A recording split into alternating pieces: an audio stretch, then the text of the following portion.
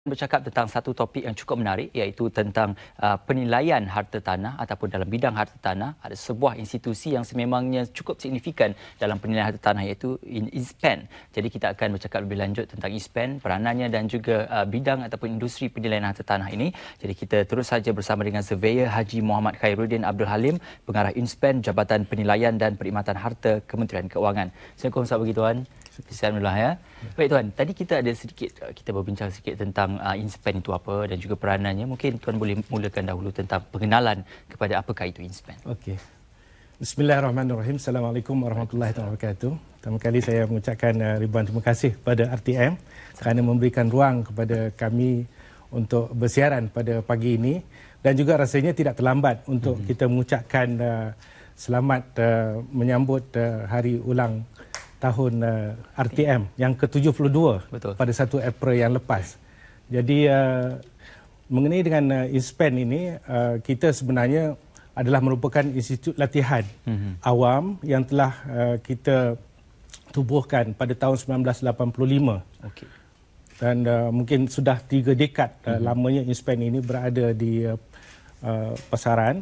Dan dengan itu sebenarnya Inspen ini menjalankan 3 kerja utama, iaitu yang pertamanya penyelidikan, yang keduanya latihan, dan yang ketiganya yang terbaru adalah akademik.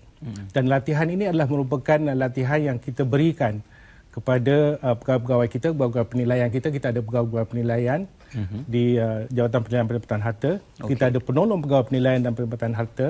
Begitu juga kita ada pembantu penilaian, pelukis plan, dan juga kita juga mempunyai pegawai-pegawai sokongan yang juga semuanya kita akan memberikan mereka latihan.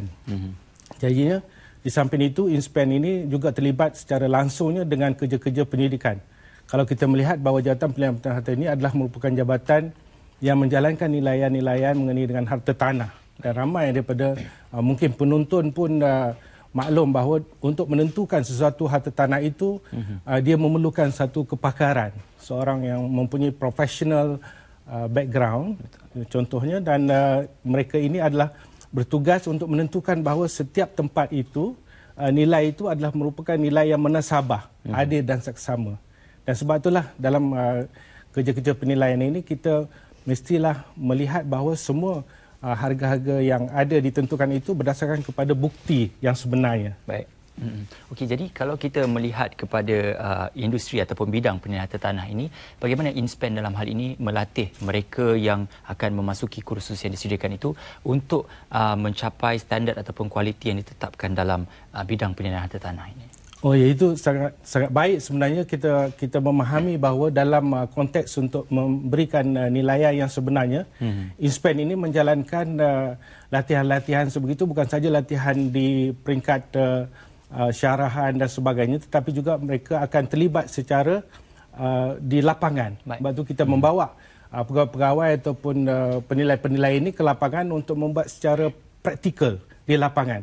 Misal contoh, kalau sekiranya sesuatu harta tanah itu untuk diambil balik, kita dengar sekarang ini banyak isu-isu tentang pengambilan balik tanah. Misal contoh pembinaan MRT, pembinaan LRT dan sebagainya, begitu juga lebuh raya dan sebagainya.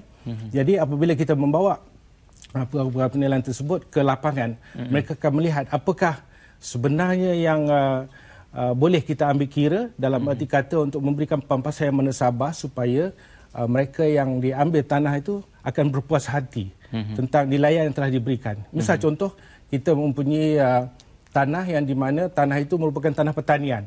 Tiba-tiba kerajaan mengambil tanah itu, membelahkan tanah pertanian itu kepada dua bahagian.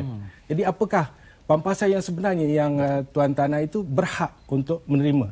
Dan kalau mengikut peruntukan yang diperuntukkan di dalam Akta Pengambilan Tanah 1960, jadi tuan tanah itu bukan saja dapat memperoleh pampasan dari sudut nilai tanah, mereka juga boleh mendapat tuntutan dari segi pecah pisah ataupun dalam bahasa Inggerisnya severance.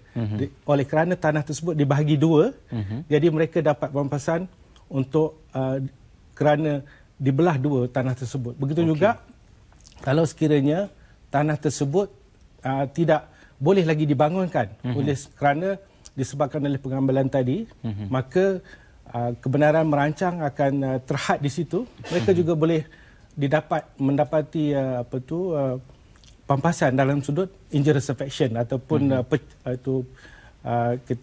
kita panggil dia apa-apa yang berkait dengan isu yang disebabkan oleh injurious affection tadi. Okey. Kalau kita bercakap juga tentang untuk pemilikan tanah ataupun pembelian rumah dan juga tanah dan sebagainya.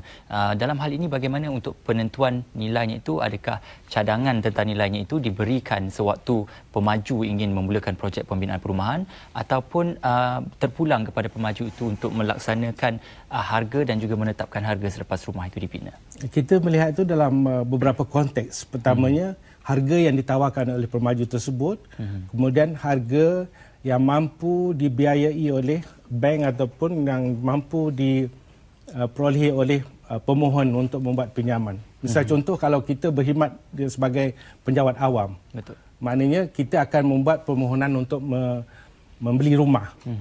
Jadi oleh hal yang demikian, kalau kita memohon untuk membuat pinjaman perumahan, jadinya kita akan memohon dengan lembaga perumahan sektor awam Malaysia, betul, ataupun kalau dulunya dipanggil bahagian pinjaman perumahan.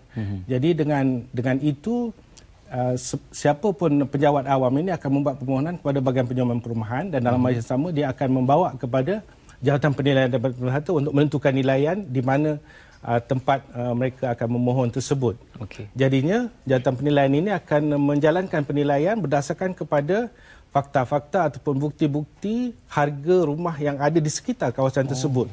Okay. Jadi kalau sekiranya harga di sekitar itu katalah 300,000, kebanyakan jual beli itu ada 320,000, 300,000, 280,000. Jadi kajian akan dibuat kenapa harga-harga demikian ada di sekitar itu, kemudian kita akan menentukan akhirnya kesimpulannya harga yang mensabah untuk mendapatkan pinjaman menetapkan harganya itu. Ya, betul. Dari segi peranan Inspen juga dalam untuk mendapatkan ataupun untuk mengambil para pelajar dan juga untuk melatih mereka, bagaimana syarat kriteria yang ditentukan oleh Inspen? Ya, dalam akademik sebagaimana yang saya sebutkan tadi, untuk pelajar-pelajar lepasan Sijil Pelajaran Malaysia SPM, syarat untuk kemasukan itu amat mudah. Cuma memerlukan 3 kredit dan 2 lulus. Dan ini adalah sebenarnya memberikan peluang kepada pelajar-pelajar yang mana tidak dapat untuk melanjutkan pelajaran ke Menara Gading ataupun ke universiti selepas daripada tawaran mereka masuk universiti. Jadi selepas itu mereka boleh memohon untuk memasuki Inspen dalam kursus persijilan. Kita ada tawarkan 2 kursus persijilan. Yang pertamanya kursus persijilan pengurusan harta, kursus persijilan penilaian harta tanah. Jadi kredit yang pertama itu adalah bahasa Melayu. Yang keduanya adalah merupakan matematik ataupun matematik tambahan.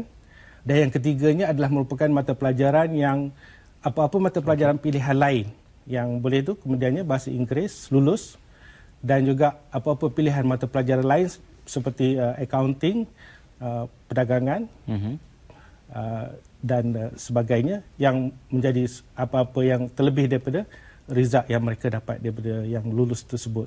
Jadi selepas itu mereka akan masuk ke Inspen dan mereka akan ditawarkan untuk belajar selama 5 semester. Dan kemasukan ini sebenarnya amat minima pembayaran fee dia. Cuma RM365 untuk 1 semester. Dan juga mereka diberikan allowance untuk makan dan juga tanggungan untuk penginapan di Inspen.